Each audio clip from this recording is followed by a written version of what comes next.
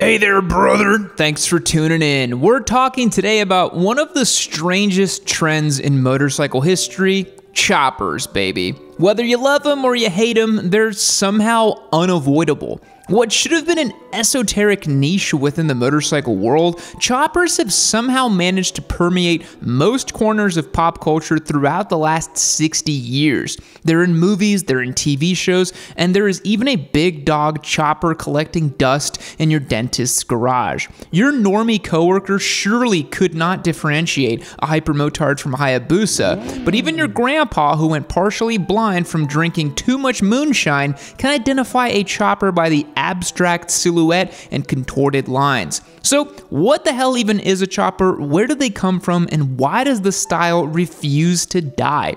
All that and more on today's episode of Easy Rider Dude, Chopped and Screwed, Yammy Noob. Let's get into it. So what even is a chopper? Sure, most people will recognize one when they see it, but for a style of motorcycle that is meant to prioritize individuality and the freedom of expression, there are kind of a lot of rules as to what a chopper should and shouldn't have. Spoiler alert, brakes and suspension are optional. Choppers were originally a type of motorcycle that was custom built that was typically heavily modified from the original design of the bike. Choppers originated in the United States in the 1940s and gained popularity in the 60s and 70s, but unlike bobbers, cafe racers, or scramblers, which were all heavily modified bikes built to improve speed, performance, or off-road capability, most of the modifications to a chopper are purely for aesthetic purposes rather than for functionality. In The Birth of a Tragedy, Nietzsche poses that humans use the aesthetic illusion to make the truth of their reality bearable. In relation to choppers, we can believe that the average chopper builder thinks, if we put tons of time and energy into this beautifully pinstriped paint job,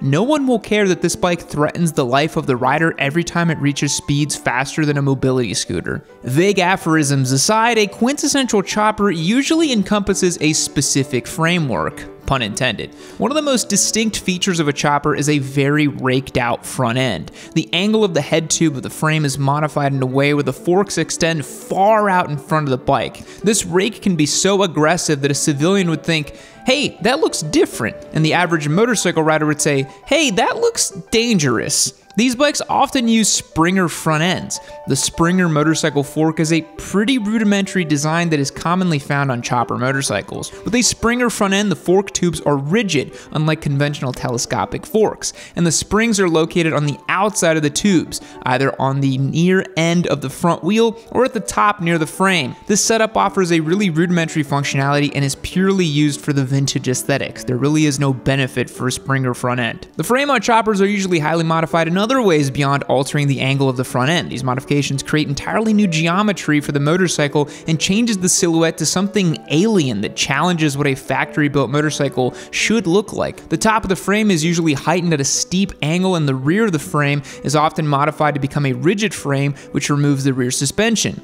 To combat the lack of suspension, choppers will sometimes use Springer seats. Choppers often have tall sissy bars as well. That way you have a place to strap down your bindle as you travel across the American landscape in search of life's greatest questions, including but not limited to, why does my ass hurt so much when I ride this bike? So as you can tell, chopped frame equals chopper. It's probably where the name came from. But much like bobber style motorcycles, a chopper will usually be stripped of any parts deemed to be unnecessary by the builder. So that usually means deleting everything from the mirrors and turn signals to the front brake and outer primary cover. It is said that the front brakes are usually removed because they're ineffective at best and dangerous as worst when the forks are raked out as far as they are on a chopper. Some of the much more extreme builds will even use a jockey shifter, and that's where you use your foot to engage the clutch and switch gear position with your hand using a lever. There's something fascinating about the antithetical nature of the chopper motorcycle. Builders will put so much effort into making a bike as hard to ride as possible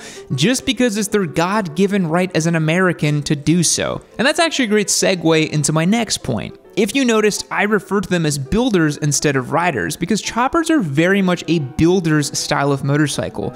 The experience is about building a unique, one-of-a-kind motorcycle as much or more than it is about actually riding them. A lot of these bikes are built just to be taken to shows or photographed for magazines, so all jokes aside, ripping on the impractical absurdity of the chopper, it is almost impossible to completely separate the rest of the motorcycling and choppers, and the people who build and ride them follow a completely different syllabus with unique benchmarks and expectations for excellence. The chopper motorcycle is an extension of the bobber. Bobbers became a popular style of custom motorcycle in the 40s and 50s as riders modified their bikes by stripping away excess parts to save weight and increase speed. Bobbers were typically less drastic than choppers and didn't do much in the way of extreme frame modification, which is a crucial aspect of the chopper and where its name is derived from. As interest in customization grew, the chopper became differentiated from the bobber, and builders became more focused on building a motorcycle to achieve a certain look rather than outrun their constituents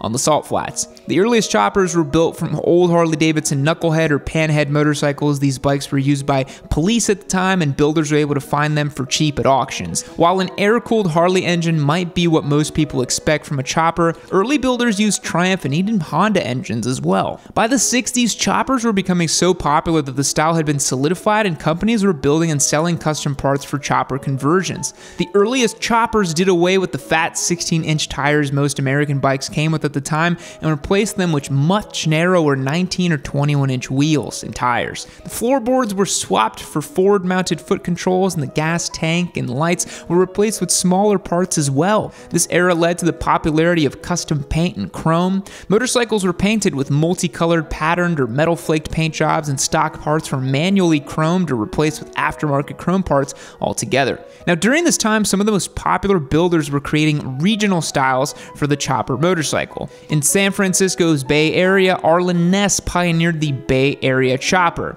These bikes had low-slung frames, raked-out forks, and typically used Harley-Davidson Sportster engines. The Sportster engine became one of the preferred engines for chopper builds because the engine and transmission share one unit, making it more compact within the frame and better suited for the stripped-back look that many chopper builders want. Ness's choppers usually still use the rear suspension from the Donor Sportster, making them a bit more comfortable to ride than a hardtail frame. Another shop called Denver's Choppers opened in San Bernardino in 1967, and the owners became famous for the Denver-style chopper. These choppers had more dramatic changes to their geometry, with forks that were even longer than the Bay Area style and frames that were stretched and raised. Now we gotta talk about a pinnacle moment for choppers. In 1969, the film Easy Rider was released and considered to be hugely successful. The inclusion of chopper motorcycles in a film that received global acclaim made a small regional style of custom motorcycle a worldwide phenomenon. Choppers became a sought-after style in Europe as well. The Swedish-style chopper became a unique subgenre within the custom motorcycle world. Unlike American choppers, Swedish choppers were even more minimalistic and understated. What's the difference between a Swedish-style chopper and an IKEA bed frame? There are no motorcycles on your mom and I's wedding registry. The amount of custom chopper shops and fabricated parts multiplied exponentially during the 70s. This time period birthed the digger-style chopper as well. This type of build shares the same general style of a chopper, like a long raked fork and low-slung rear, but they incorporate more fluidity into their design and bodywork. They sometimes make use of the distinct coffin-shaped gas tanks as well. As older Harley-Davidson knucklehead and flathead engines became older and harder to come by, many builders started incorporating other air-cooled engines into their builds, including the esteemed inline 4 from the Honda CB750. Man, you literally cannot talk about a single piece of motorcycle history without mentioning the CB750. You'd think a deep dive on choppers would be the furthest thing from what's considered to be the original superbike. But nope, here we are. Even today, the CB750 gets its little 25 seconds of glory. Like many motorcycle companies selling motorcycles today that reflect on the custom-built motorcycles of the past, like Cafe Racers, Bobber Scramblers, in the 80s, Harley-Davidson adopted some of the styling cues from these custom bikes and incorporated them into a soft-tail line of motorcycles. The soft-tail bikes, compared to the now defunct Dynas, use a monoshock-style rear suspension that is built into the frame beneath the rider, which gives it the illusion of a hardtail rigid frame.